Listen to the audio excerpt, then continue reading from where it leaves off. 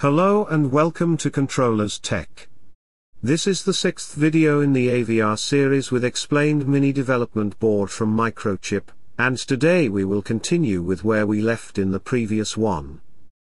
We will continue with the I2C master series, and connect and control an actual slave device to the I2C bus.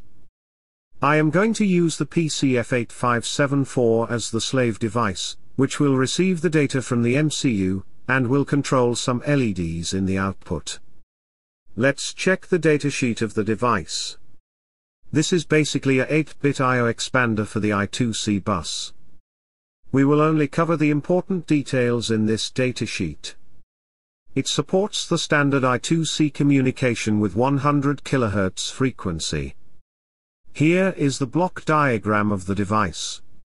It has the 3 input pins A0 to A2, which can be used to modify the address of the device. We have the clock and data pins which will connect to the respective pins on the MCU. There are 8 outputs available on this device, where we will connect the LEDs to.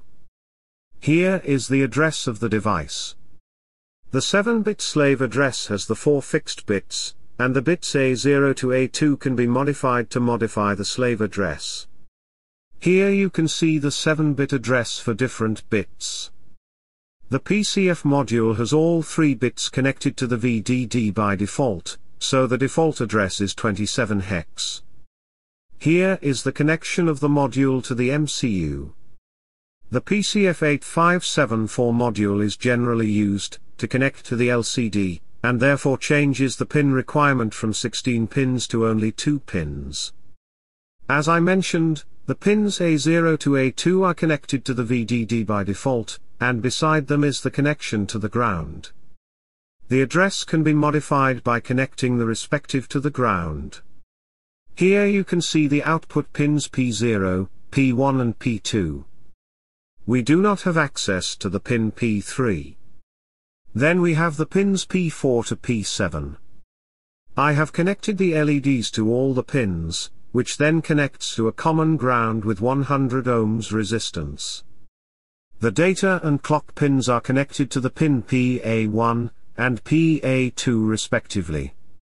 For the device to work properly, both the pins must be pulled up to the VCC with 4.7 kilo ohms resistance. The module is powered with 5 volts from the MCU. We will continue with the previous project. Last time we commented out the part where the master waits for the acknowledgement from the slave device. Since we have an actual slave device this time, let's include it now. Also, this statement was wrong, as we need to check for the RX acknowledgement bit. So the master sends the slave address to the bus. When the address matches with a slave device, it sends an acknowledgement response. On receiving the acknowledgement, the master continues to send data. Once all the data is transmitted, the master sends the stop condition and returns 0. If the slave does not acknowledge the address, the master sends the stop condition and returns 1. Let's write the main file now. We need to control the LEDs connected to the pins, shown in this connection diagram. To turn the LED on, we will simply write a 1 to the respective pin. Let's define an array to store the data for the LEDs. These bytes will set the respective pin high in the output of the slave device. We have the byte for the P0, P1, P2, P4, P5, P6, and P7. The I2C is initialized in the main function. In the while loop we will send 1 byte at a time, so let's send the data in the for loop. The slave address is 27 hex, and we will send 1 byte of the array at a time. Let's build the code now. There are no errors, so let's put a breakpoint to this statement and debug the project.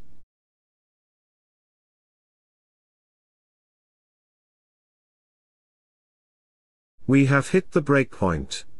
You can check the LEDs connected to the module, Right now all the LEDs are off. Let's run the debugger now. We hit the breakpoint again, and the first LED is on. Now the second LED is turned on. All the LEDs are turning on, one at a time. Let's remove the breakpoint and let the code run freely. You can see the LEDs are turning on after a delay of 1 second. Let me change the delay to 100 milliseconds, and run the code.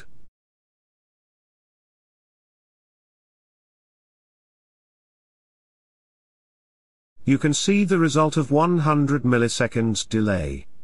We will also see the output on the logic analyzer, so let me change back the delay to 1 second, and flash the code again.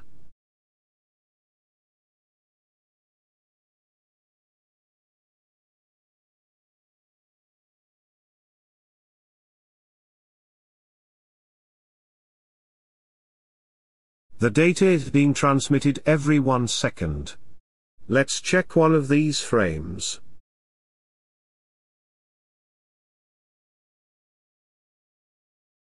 Here the master sends the start condition, and then the address 27 hex with the right bit. The slave acknowledges the address, and we can see the ACK response on the bus. The master then sends the data 10 hex, and the slave acknowledges the data received. Then the master sends the stop condition. After 1 second, the master again sends the start, followed by the slave address, and a new data to write. So our I2C master is working fine so far. I will continue with it, and in the next video, we will see how to interface the LCD display via the I2C. After that we will also write the functions to receive the data from the device. This is it for this video. I hope you understood how to communicate to a slave device using the I2C. You can download the code from the link in the description. Leave comments in case of any doubt. Keep watching, and have a nice day ahead.